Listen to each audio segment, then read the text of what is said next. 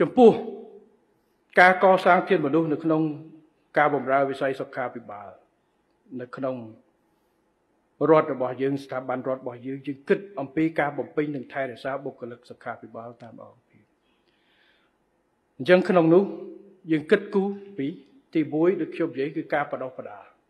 ការបដិបដាលនេះបដិបដាលចេញពីសាលាមកក៏មួយផ្នែកត្រូវចូលមកការងាររដ្ឋដែរបដិបដាលនៅសាលាក្រហមបដិបដាលទៅ IU បដិបដាលទៅសាលាណាក៏ដោយចេញមកក៏មានសមត្ថភាពប្រឡងចូលក្របខ័ណ្ឌរដ្ឋឬមួយក៏ recruit ចូលក្របខ័ណ្ឌរដ្ឋតាមប្រព័ន្ធជ្រើសរើសមន្ត្រីយើងទីទៀតខ្ញុំនិយាយគឺយើងមានរៀបចំច្រកមួយទៀតបាទដែលខ្ញុំធ្លាប់លើកកន្លងទៅអញ្ចឹងការបដិបដាលនេះត្រូវលើកយកចិត្តទុកដាក់ទៅលើគុណភាពការអប់រំនិងគុណភាពសិស្សហើយរៀនពេទ្យគួរឲ្យតឹងបាទ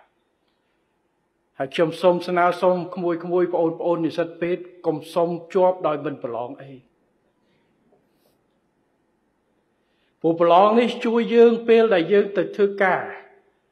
ដូចខ្ញុំថាពេទ្យគឺជាសេនាឲ្យទេវតាយើងត្រូវទៅព្យាបាលមនុស្សឲ្យចំកុំឲ្យធ្វើអីខុសពីបំណងរបស់យើងទាំងសមត្ថភាពយើងមានខ្ញុំថាដូចនៅក្នុងកងទ័ពជើងជំនាញដោះមីនត្រូវឲ្យច្បាស់ប្រឡងដោះមីនត្រូវឲ្យតឹងត្រឹមតែថ្មើរជើងបាញ់កំភ្លើងអាការខំអីបាញ់តម្ងពោះចំជើងអីតែបើដោះមីនហើយតែហ៊ានខុសបន្តិចទុះស្លាប់ខ្លួនឯងទុះស្លាប់គេផ្សេងពេទ្យដូចគ្នាត្រូវការច្បាស់លាស់អញ្ចឹងសូមឲ្យប្រឡងហើយឥឡូវខ្ញុំឃើញអ្នកប្រឡងប្រកែប្រឡងថ្ងៃមុនពេទ្យអីឡើងសិតតែបន្ទុក 100% អីច្រើន